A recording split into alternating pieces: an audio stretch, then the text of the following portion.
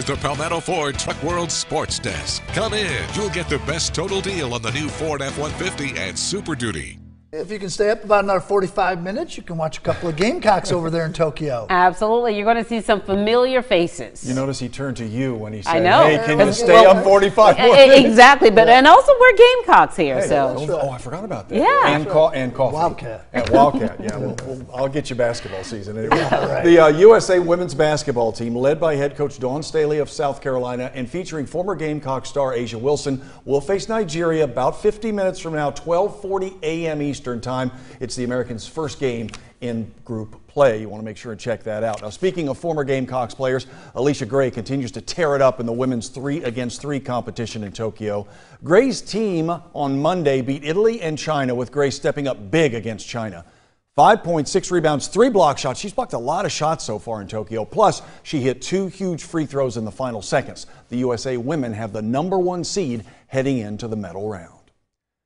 At Southern Conference Media Days, Citadel head football coach Brent Thompson talked at length about the improved depth of this year's squad. He was also asked how he would know things were heading in the right direction early on when practice starts. Number one, our execution during camp is any good triple option team will execute really well, especially on the offensive front. You know, if we can get those offensive linemen, I think they're in good shape. I think they know what they're doing. Now we just got to go out there and do it and execute. On the defensive side, we've got so many guys returning that we should be able to move and install that much faster. Coach Grantham's got a lot of defensive scheme over there.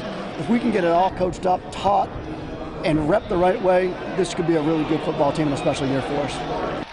Now, in case you missed it during our early newscast, 4 Bulldogs were voted preseason All-Southern Conference. On the first team, linebacker Willie Eubanks III and punter Matt Campbell, center Hayden Haas, and linebacker Anthony Britton Jr. were voted to the second team.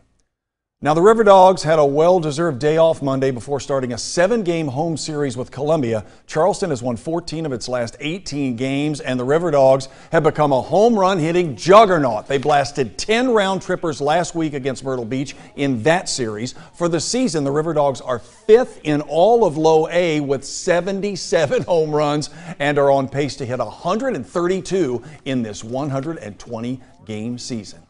And that is a wrap for sports. I'm Mark Morgan. A final weather word is next.